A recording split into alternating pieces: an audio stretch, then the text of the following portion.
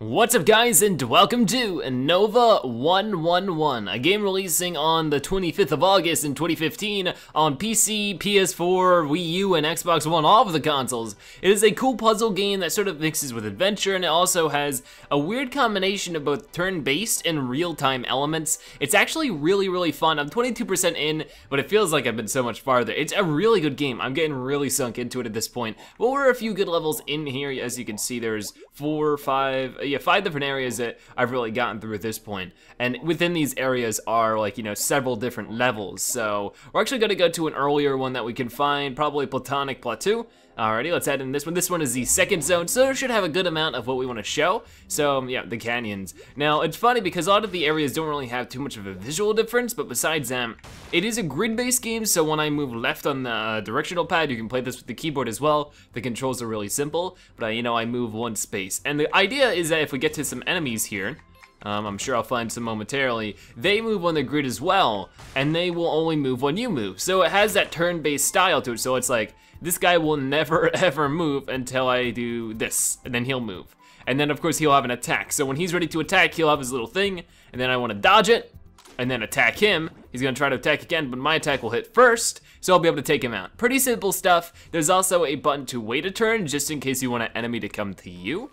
And of course on the bottom right, you can see that it is counting our turns. So I can do this, and then do this, and I can take him out. He's pretty much the easiest enemy in the game, and I can just dodge him like that, and pretty simple. Where it gets interesting, there's supposed to be a secret in here, but I actually already got it. But the interesting thing is that there are some enemies that while they move on a turn-based and grid-based system, they don't attack on a turn-based and grid-based system.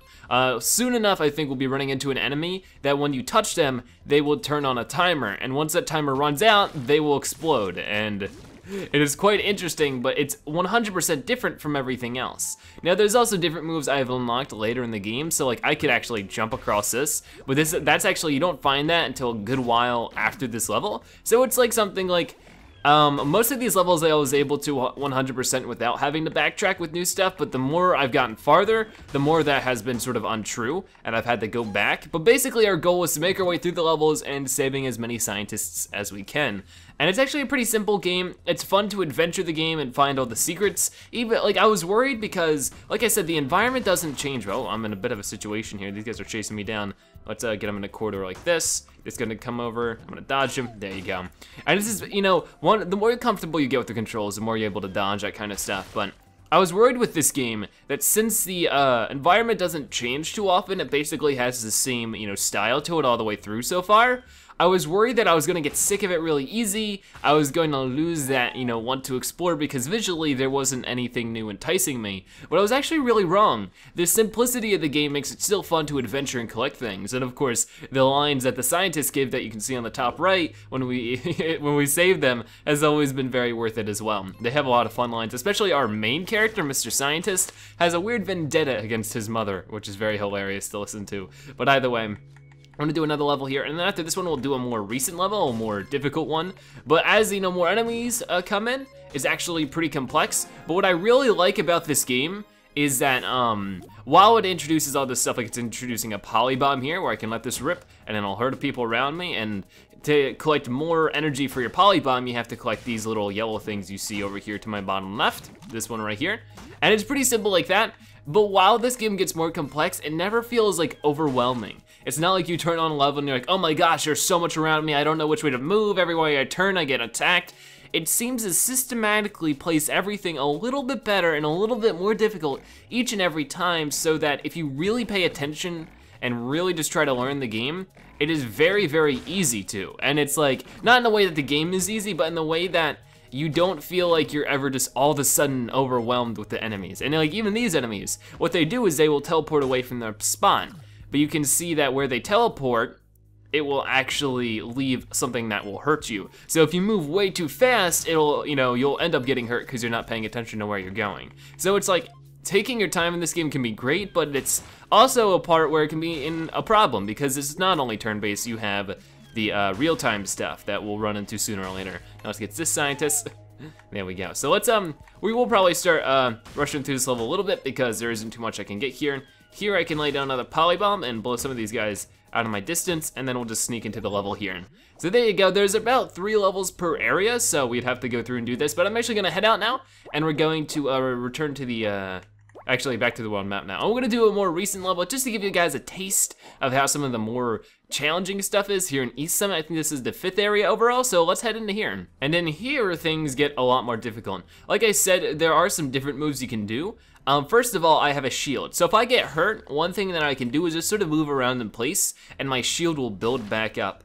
Another thing I can do is I have sort of like a gun, and this will destroy certain rocks that I can't destroy any other way, and I let that rip, and you can see on the top of my little ship, I can move around to restore it. Now, I have 2 bars because I got an extra science. The more science you get, it was literally like, well, plus 1 science point, you will get more bars. So that's definitely something you need to look out for. But we wanna go up here and it's like I can destroy this with my first science, and then I can use my jumper move that you actually unlocked in the level before this to go through here. Now these are cannons, they will shoot stuff, but unfortunately, there's no way to kill them. So what you have to do is use your weight to make sure you're going at the right time. And you'll notice that as more enemies get more complex, you'll be using all of your moves sort of synchronously. It actually works really well. So hopefully we'll see that here. Now you see these guys over here are chargers. So we wanna make sure we try to take them out before they take us out, because they'll charge across like the whole world if they need to get us. All right, now this guy is a very interesting one. He is the bomb dude, so if I hit him like that, look, there's a real-time timer that I gotta get out of there. It does not matter how many or how little times I move, and there's a secret up here that I already got. But you can see that there's a lot of hidden stuff like that, and if you ever need to access the map is actually really simple. Not only that, but the map is awesome because I can move while the map is up like this, and it makes it way, way easier to handle. So yeah, nice and simple stuff there. Alrighty, and to explain what you're seeing here, the pink stuff is unmovable stuff, but typically there's stuff behind it. So like with this pink, you know, like this is that. So, you know, sometimes vines like this will be hiding secret areas like this. So that's what the pink is, and the red stuff is either projectiles, enemies, or collectibles. So yeah. And of course, you can get a little challenging with this game. There are leaderboards, so if you want to challenge yourself by beating your friends, either their time or their score, you know, how you know, little turns they use, as you can see on the bottom right, or how little time it took them in general. You can do a bit of both, you can do one or the other, and it's actually pretty cool. I've seen quite a few different YouTubers on the leaderboard, so that's been pretty cool to see. Alrighty then, so this guy can be a pain in the butt. What I want to do is try to get him over here, and then I'm going to wait, oh, okay, I could do that, and then hit him like that, then he's gonna try to hit me again, but that's okay. Now I have him stuck over here, so I can just move around here and get a little bit of extra science, and then he's gonna try to hit me, but he can only hit 2 blocks ahead of him, so I'm actually, oh, I shot that at the wrong way. The hard part is it's sort of weird to not shoot if you want, if you know, aimed it up wrong, so that's a little bit of a pain. But you can see there I moved in place and I got my shield back as well. So sometimes it's good to sit back and think, and sometimes it's a really, really bad idea. All right, let's get this health, even though we didn't need it. Okay, and we can also try to convince this guy to get hit, but I don't think it's gonna work very well for us. So I'm gonna move over here, hit him, and then I'm going to hit him like that. There you go. So let's see, we can go this way, and there's another one of them. So I'm gonna wait a turn, go up here. Oh, these guys always get me tripped up for some reason, but they're, in my opinion, they're the hardest enemies so far. We can hop across here though, get that guy, and then we should be good to go. Go down here, uh-oh. So now with the new phase, we can't actually go that way, but what we can do is we can do this and then jump, uh-oh, maybe not quite like that. I actually haven't gotten to this point in the level, so try to figure this out really quick. I'm not really sure. Well, I guess I could do that, do this, move here, haha, okay, we're getting it now. Get this guy, there you go, then wait, and then, there you go. And you can see how the game can be really fun and really interesting in this way, that it's fun to figure this game out. I don't know why, but it's one of those games I'm getting really stuck to, and I feel like I'm probably gonna play it all the way through in my own time, but of course I had to get the review out sometime soon. But there we go, you can see that guy, I wish I could have explained that a bit more, but you have to react really fast to that guy. Basically, he connects a tether to you, and the tether is real time. So the longer you wait, the quicker that tether is gonna get to you, and it's gonna hurt you if it reaches your ship. So it's something you gotta be really quick about. We're actually gonna try to make our way over here to the left. Oh, let's get him to get hurt here. There you go. All right, oh, that's not what I wanted.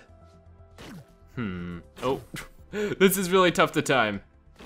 All right, that's what I wanted. Now we can go up here, and now this guy has a bit of a thorn to him, so if we hit him, it will actually hurt us. So we wanna do that, and then hit him like that. Oh, I thought he had one less health than he did, but all right. I'm gonna grab this health, jump over here, and we're about to finish up this level here. I think that's about everything I could find. It looks like there might have been a few things I could have actually gotten down here. So let's go check that out. Let's do that. And then see, oh yeah, there's something over here. And that's where the map can be super duper helpful, is that if you miss something like that, oh, yep, just like that. Oh, okay, there was a little more. I just had to bust through the rocks. Okay, then there we go, give me a pen. I've been holding onto ideas for weeks. That's cool. Alrighty then, so we're gonna do this, and then just jump to the end of the level. There we go. So this is Nova-111. I'm really thoroughly enjoying this game. My biggest complaint with it so far is that if we go to the options menu, there isn't too many options I would like. Of course, you got VSync. The game is pretty simple and should run on most PCs, but the thing I don't like is that there's no audio sliders. It's just on or off. Same thing with sound effects.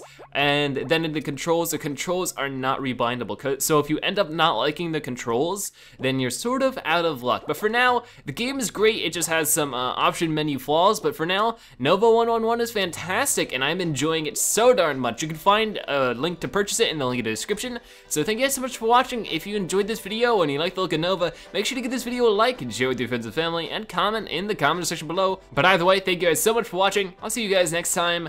Bye-bye.